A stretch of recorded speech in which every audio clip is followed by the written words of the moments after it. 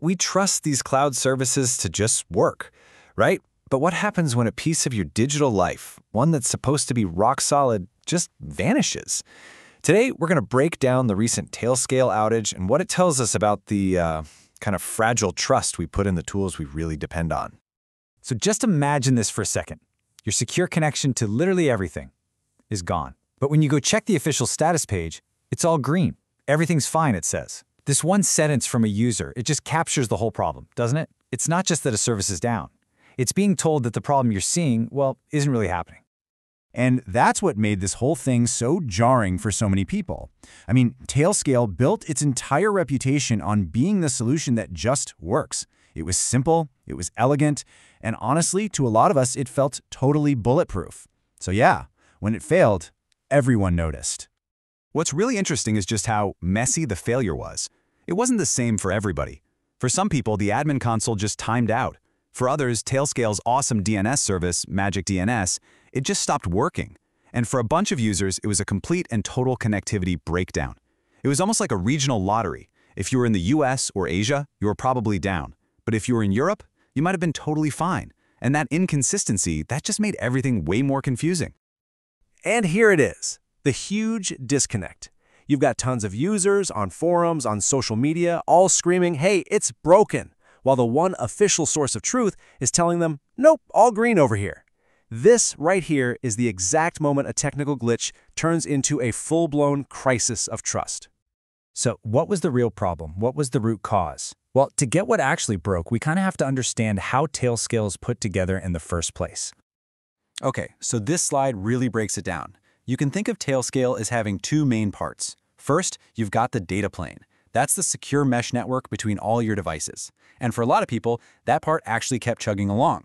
The part that failed was the control plane. The best way to think about it is like air traffic control for your network. It handles all the logins, the configuration changes, the DNS, the important stuff.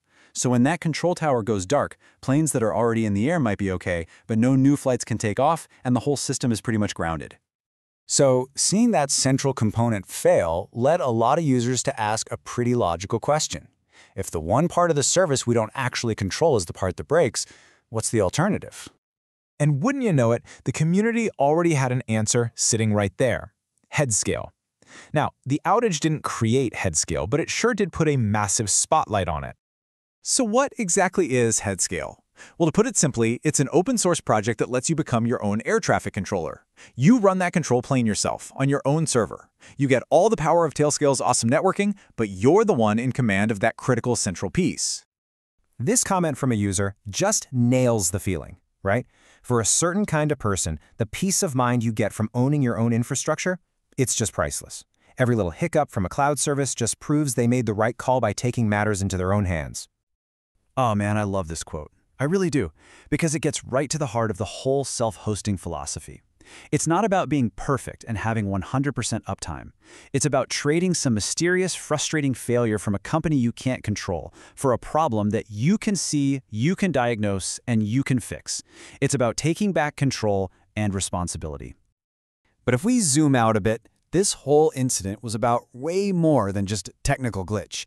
It really points to a much bigger issue in our world that's just so dependent on the cloud. Just look at this timeline. So at time 0, users knew something was wrong. They're already on the forums. Within just 5 minutes, an automated third-party service, StatusGator, had figured out there was a problem. And yet, it took a full half hour for the company's own status page to say something. In internet time, 30 minutes is an eternity. And that's where trust really begins to break down. And that right there, that's the core lesson. In the world of software as a service, we kind of accept that things will break sometimes. It happens. But what we don't accept is just silence. Quick, honest communication when things go wrong isn't just a nice thing to have, it's part of the product. It's just as critical as the service itself. So what happened next? What was the actual outcome? Well, this incident kicked off a real shift in how the community started thinking about these tools. And this wasn't just talk, People started taking action. The community almost immediately started planning for the next failure. They were setting up fallback VPNs, creating backup DNS servers, and even checking out competitors like NetBird or ZeroTier to run side by side. For businesses, this was a massive wake-up call about putting all your eggs in one basket. What's become super clear is that the whole mindset has changed. The reason people loved a tool like Tailscale was its simplicity. You could just set it and forget it. But the new mindset born from this outage is all about resilience. The goal isn't just to have something that's easy to use, but to have a setup that can actually survive when things go wrong. You know, the best tools are the ones you forget are even there. They just work, quietly, in the background. This outage did the complete opposite. It made an invisible tool painfully visible. And by doing that, it forced thousands of people to pop the hood, to really understand how it works, and to start asking some tough questions about their own digital setups. And that really brings us to the big question this whole thing leaves us with. In a world that's built on the cloud, how much control are we actually willing to give up for convenience? This outage proved that for a whole lot of people, that answer has changed. It's not just about what works anymore. It's about what happens when it breaks.